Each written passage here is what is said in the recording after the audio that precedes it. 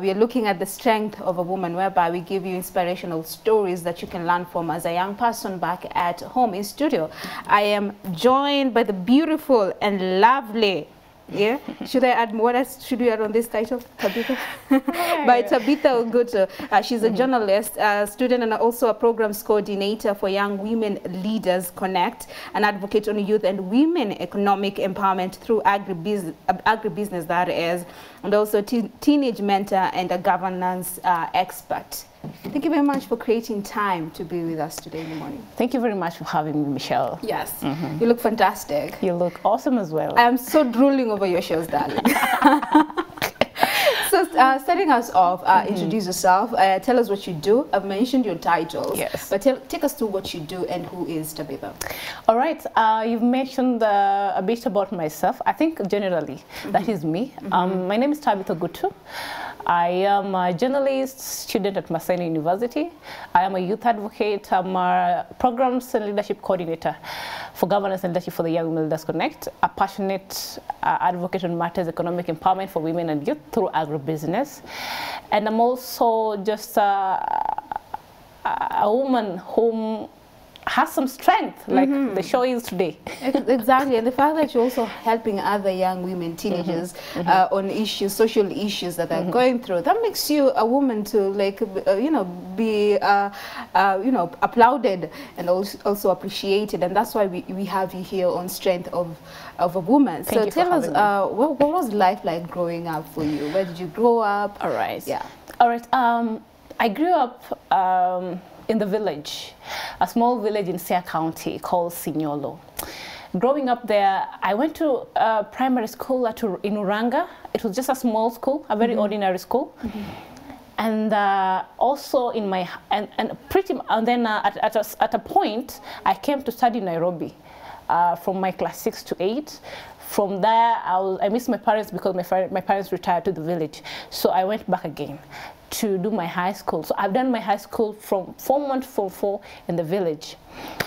And I think that formed a very strong basis on what I've translated to be in my life right now and what I stand for and advocate for, because some of them I've come across, some of them I've seen happening, and especially you asked me what has really translated to, for example, my passionate advocation for matters agribusiness is because I see a lot of potential growing up that our people have and they can utilize when they're doing their agriculture, for example. What are a couple of these things that you could see growing up, being a teenager, Yes, so growing up, for example, I would see that young girls, maybe when they get pregnant when they're teenagers, the opportunities to go back to school were very null and void because their parents viewed them, some of them were even chased away, view them as people who have failed in life, and that's not really the case. So for me, I always say that if I can get a platform or create one that I could just tell these parents, once somebody has messed up the first time, doesn't mean that all or everything is lost for them. You can still pick them up and encourage them to be what they're supposed to be. That doctor in them, you can still nurture it. Yeah, so like if you've made a mistake, that doesn't make you like your life, it's all summed up to that particular mistake. Exactly. Also, growing up, I viewed a lot of girls never had confidence, really. In the village, hardly, especially if you go to the village schools, I saw a lot of my peers, they had low self-esteem in themselves, low confidence. This translated to them, even some of them left school, some of them never saw anything good in themselves. So every day of my life, when I meet a young girl or somebody, or I'll say my younger self, I will want to tell them something to do with what I saw then, that if my peers would have been told, some of them will be better, or they've known how to show up confidently and love themselves. So that is something I always want to do with the teenagers as well. Right. So what is your educational background like? Because out from those titles, you picked it like you're doing a couple of so many things, and I would like to assume that you're quite very young. So to have have all these titles, so take us through your educational background. All right, I'm 23. I have, okay, like I said, primary school, yes. I went to Ranga, partly in Nairobi. High school, I went to Ranga, and partly in Boro, in Alego. I come from Siaya County, as I said. So then after I'd finished my high school, by the way, the first time, I don't know, but I was not able to go to university straight, one thing. So when I was not able to go to university straight, of course I missed the university, they call the aggregate, with only 2 points. Then I told my parents, I don't need to go to a parallel higher learning institution to do my education. I'll want to be a government sponsor because it's quite expensive. And I went back to school again. So this time I went back to school in Boro. And going back to school, I really knew that I wanted to be, you know, because sometimes when even you have a lot of passion and you want to do this and that. So did you get the government sponsorship? Yes, I did. I realized, you know, if you do not really show up and even, you know, advance your studies, it becomes a little bit difficult. So I went back the second time, and that's now where Boro High School comes in Alego. I went there and did my KCSE and passed very well, and joined Maseno University, where I'm a third-year student, and I studied communication and media technology. Okay. Yes. Tell us more about the program that you are dealing with, the youth. Is it Youth Connect? Yeah, Young Women Just Connect. Yes. So Young Women Just Connect is generally an organization that was formed to bring the minds of young women, especially the ones who maybe have finished or graduated from universities, or the ones who are in university and they're leaders at their own levels, and even the communities. And then we see how we can lobby for issues that really affect our society and come up with solutions through partnerships. So as a program coordinator for governance and leadership, I am mandated to come up with projects, for example. So for me, my mind is always like, okay, as I said, growing up, I saw issues that I was not able to address at that time. So being a program coordinator, I'm able to say, for example, the teenage mothers or the teenage students, basically we come up with projects that are geared towards mentoring them. We go to schools, talk to them about life skills, you know, tell them how life is hard out here if they really don't give it their shot, because some of them do not understand. So it's good we tell them, because we've been through it, some of us have been through it. And also we give them real life stories for teenage mothers, you know, like if you, for example, got pregnant when you were in school, it doesn't mean that now you should not go back to school and get married. One key mistake that parents do, which as an organization we clearly noted, is that when these teenage mothers, for example, get pregnant, they are forced to go get married to those men who made them pregnant. Some of these men, for example, they're maybe somebody, they're not even, okay, I will not say they're not even ready for marriage, or they're not start a family. So the vicious cycle of poverty keeps going on and on and on for this kind of families. So we also try to bring the parents on board. Also, the issue of youth employment. I'm a key believer that our education system, as much as it has made us to believe that you have to finish school, get to campus, finish campus, go to an office, sit there pretty much with a tie. Okay, it's okay if it's working for you. But you realize that even if you have a tie or you have a white-collar job, you cannot rely on one stream source of income. We have to be a little bit versatile. So what happens to somebody or a youth in the rural areas?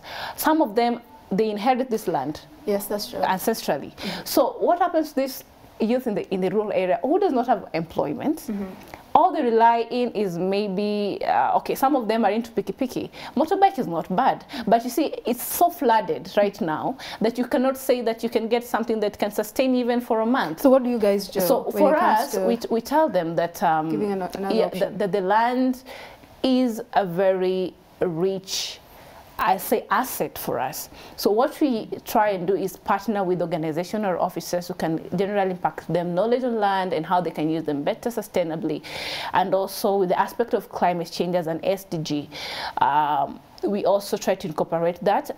and advocate that agribusiness is also a source of employment. Okay, so do you have like a learning session whereby you're offering all this information when it comes to leasing of land, when it comes to, you know, tilling of land and how to do it, and also the production and the business aspect of it? Quite practically. For example, you see, we have value chain actors in agriculture. We teach them or train them. We bring the facilitators, quite professional, to teach them on the magnitude of the value chain from production direct to the market. And even sometimes, for example, if you know, there is no point of you coming, for example, and train me about poultry and give me what I require materially to have large production, and you're not giving me a market.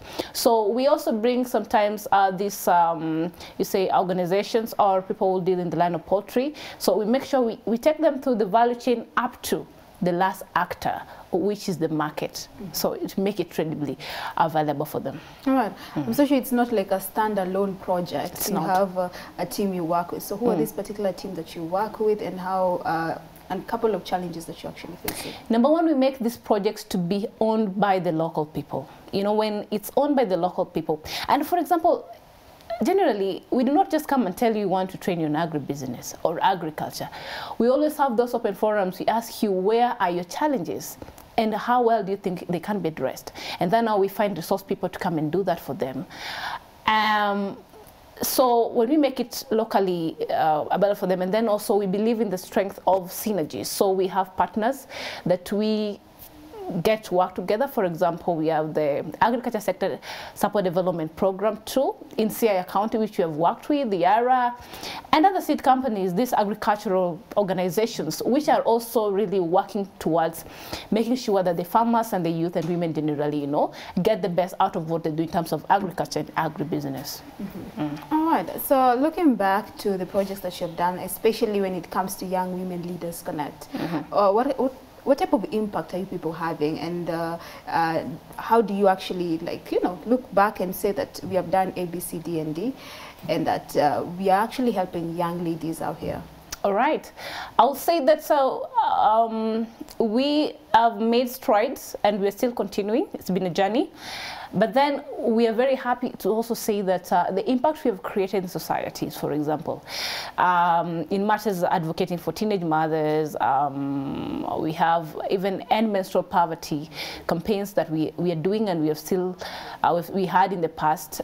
We're able to say that we've been able to impact lives, change lives, and through agribusiness, that is a key major thing. I will say that if you go, for example, to areas that we have had sessions and even brought organizations to work with this particular group of women and youth, they are very thankful because their knowledge has been broadened, and they have actually embraced the fact that you do not really need to go to a city if there is no job there and you've left your land at home just playing idle.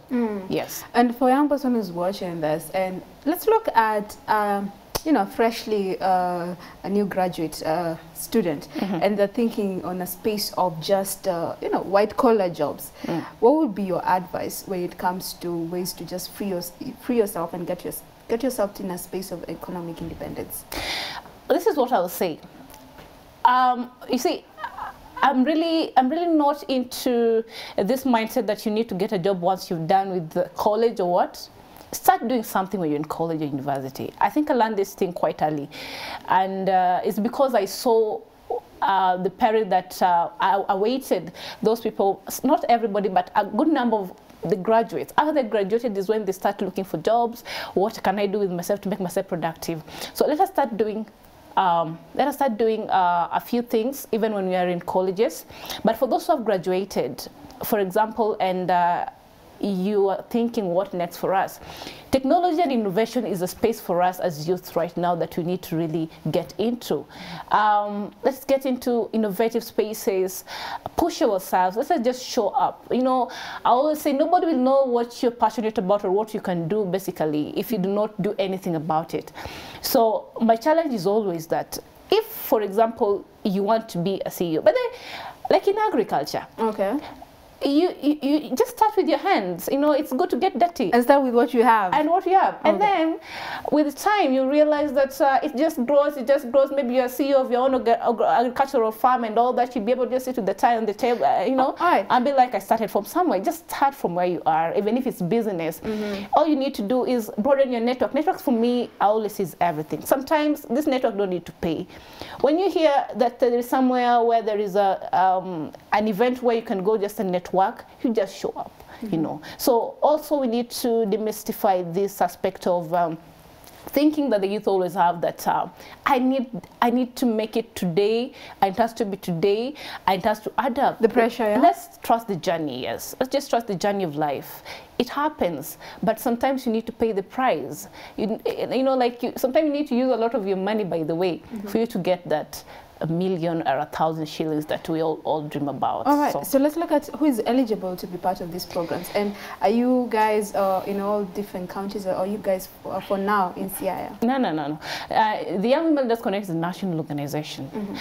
And that's why I told you, like, we've worked even in Tarakaniti County. So who's eligible to be part of? So anybody is eligible, but you have to be somebody who has a leadership quality and wants to be a change maker in the society, because that's all we need for us to make the next generation a better place, even for the youth to come.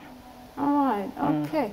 Allow me to take you back to the club, the She Rise Club. Apart from addressing on issues pertaining teenage pregnancies, what other issues are we addressing? And yeah, take me through that. You know, some of us, if we were never mentored, will not even be able to sit down like I'm sitting down here and say anything. So there is power in mentorship. So in the She Rise clubs, we always want to mentor the young crop of women leaders that we'll have. You know, leadership begins from way back when you're young. So we mentor them. We also make sure that they're able to come up with projects. We want them to be as innovative as they can as young girls, you know. And sometimes to give them the space, you know, peer education, you know. They talk amongst themselves through these She Rise clubs. Like we have a She Rise club in Kibra. So this club basically runs in a way that there's a day allocated in the week with the school, which these girls sit down, they discuss about their issues. They're able to, you know, also talk about this thing freely amongst themselves and advise themselves. It's more like life skills. Life skills, you know. Okay. We also, you know, it saddens me that we have been doing a research, and it shows that many of these teenage pregnancy cases that we have in this country is the result of a young girl waking up one day and she was not able to access a sanitary towel pack. You know, some of us, or some of the girls in this country, they come from very poor background. And it's very okay to come from a poor background. You can change it if you want. And so you find that during the menstrual cycle, they're not able to even just get a pack of 50 shilling sanitary towels. So what do? If somebody can give them that 50 shillings to buy sanitary towels, be doing that. They'll not mind. And in the process, they get pregnant, you know. So for us, it's always a pain for us to hear these stories. Like, we have them, they say, I got pregnant because I did not have 50 shillings to buy sanitary towels. So I had to give myself to a man whom used me and gave me. Do you feel like this conversation should start back to the parents and just shifting the mindset? Not only just on the aspect of, like, if you get pregnant, that is the end of it, you're a failure, but also on the aspect that, you know, that I need to have a conversation with my child if we lack, and also issue of poverty. Right. This conversation should start with the parents, but you see, this is what I always say, that everybody has their own lives to live. As a young girl, I always tell them, you know, if you cannot access a packet of sanitary towel, and sometimes your parent genuinely does not have. Very true. You can talk to somebody, maybe even a friend or a teacher, or, you know, or just find a means to caution that. But do not give yourself to somebody to make use of you. And then one day you'll be sitting down, you know, these things, you know, always come hunting. You'll be sitting down and saying, I wish I never did that. And I also feel like it's also on the aspect that if you know better, you do better. And the fact that you guys are on this program like She Rise and telling them the real truth, that helps them have a better option when it comes to making decisions. Yes, that is a culture we want to develop in our young girls. And I really believe believe that if other organizations that are doing similar programs, we can invest really in our young girls. But you know, for a minute, Michelle, one challenge I think we are also losing it is when we want to really advocate for these girls to be better, all that. According to the UN reports, during this COVID period, the teenage pregnancies, they said that the teenagers make their fellow teenagers pregnant, you know. So it means that if we are just going to be talking to our girls, teenage girls, and leaving the teenage boys... the boy has to be involved in this conversation. It's a whole society conversation. It's for the welfare of everybody. So the boy also has to be talked to, and the girls also have to be talked to, but we can't just leave any other side out. Yes, it comes from the parents, the society, to everybody. Okay. Yes. Do you think that also comes with the aspect of taboo when it comes to menstrual conversation, and also having young girls who still feel like it's a shameful conversation to have also with another person, maybe a teacher, so they prefer to just shy on it, like we don't talk about this, so we end up finding different ways to just solve it. Right. You know, of course, even having sexual conversation with our parents have been made to be a taboo. So telling my parents that I need a sanitary towel, for so many other people, I will say it, they will not, because also parents, some of them are not very good with their kids. They don't have that rapport. They're so harsh and all that. So we always encourage that as parents, we need to make a very conducive environment for our kids to reach out to us, tell us this is happening and all that, and then we see how we can move forward. All right, Tabitha, for someone who's watching us talk about this issue, and they need to come in, probably help you guys in one or the other, how can they come through for you? All right, for us, you can reach us on our social media. We are on Facebook, Young Women Leaders Connect. I'm also on Facebook, Tabitha Gutu. And across all the social media handles, you can also email us, youngwomenleadersconnect@gmail.com. And you can just, if you can't also reach us and you think you have the capacity to do something in just in the local places where you are, we just help those girls, help those individuals, transform minds, just do it. It's a whole joint process. We can't do it by ourselves. All right, thank you very much. So guys, back at home, make sure you reach out to Tabitha Ogutu. Thank you for creating time to have this conversation with us, Tabitha. Yes, it's been a pleasure. All right, so make sure you follow up with Tabitha Ogutu. She's a journalist, a program coordinator for Youth Women Leaders Connect, and keep up the conversation. And if you can help in one way or the other, and if you would like to be part of this particular Young Women Leaders Connect, you can surely follow them across all the social media handles, and they will respond. Okay, so at Y254 channel is where you can find us across all our social media handles. At Michelle Ashira is where you can find me across all my socials. So we'll be right back with so much more right here on WCW.